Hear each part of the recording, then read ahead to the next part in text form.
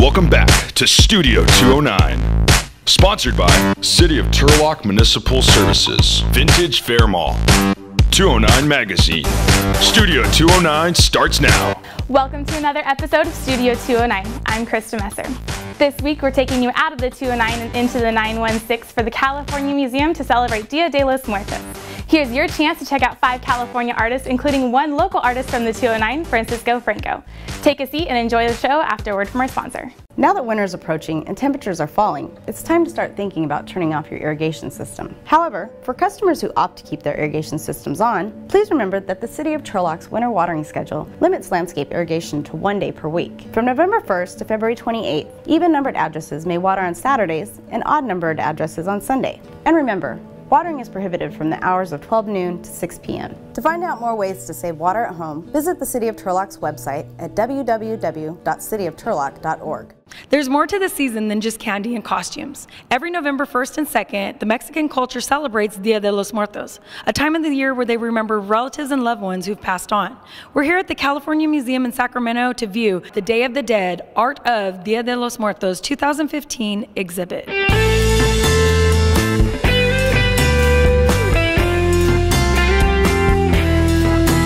So how did the California Museum decide to do an exhibit like this? Well, this is the second time we have done an exhibit devoted to Dia De Los Muertos. And the first time we did it was 2 years ago, and it was really successful. And we decided, based on that success, we would bring it back, only we would make it bigger and better, and that's what we've done. We have Francisco Franco, and he just does amazing art. You know, he has very iconic pieces with the Selena and the Marilyn. Just next level work. And then the other artist is David Lazo, just a phenomenal artist. He has a lowbrow style. Then we have John Horta. He's a Sacramento artist also, and he does very iconic figures also, and keeps with the tradition of making sugar skulls and Dia De Los Muertos pieces. Mary Southall is a very good artist too, where she also does next level artwork, doing an altar on Amelia Earhart. And so we've all built altars on these people in our lives, and all of our art reflects around them, to where all these artists, I mean, all of us together, we all complement each other very well. My mom passed away over 7 years ago, and getting through that experience, because I don't know my father, was, you know, moms are the core of everything. And my wife suggested we celebrate Dia De Los Muertos, and we invited a bunch of friends over, had a bunch of sugar skulls, and we built an altar.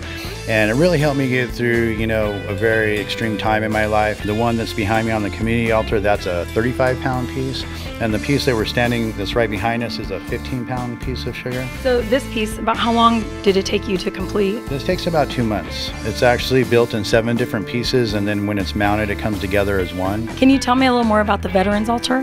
Yeah, so in addition to the exhibit that we have here up through January 3rd, we're doing a Veterans Altar in our lobby. It's going to be free admission.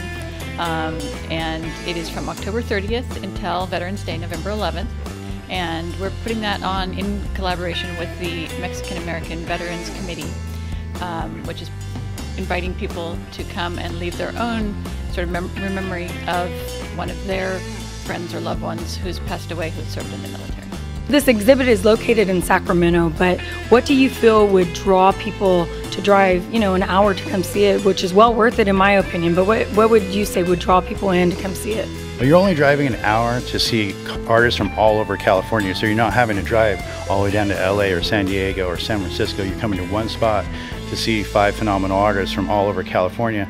And then if you've had that situation in your life where you've lost a loved one, you can also add to the community altar and be a part of this whole exhibit, just like all of us are. And you can add to the memory chain, add your loved one's name on there. There's just so much going on here that you can absorb so much from it and, you know, be inspired by it. Hey Eddie. Yeah, what's up? What's with the shoulder pads, man? It's football season, man, and it's the blitz season. I gotta get ready. I think you need this, man. What do you think? That's legit. The Blitz. See all the art in person before the exhibit ends in January. Be sure to catch our next episode at 209magazine.com, and don't forget to follow us on Facebook, Instagram, and Twitter, and exclusively on the Turlock Journal YouTube channel. Next week's episode is a feature straight out of 209 Magazine, where we sit down with tiki carver Vic Phillips.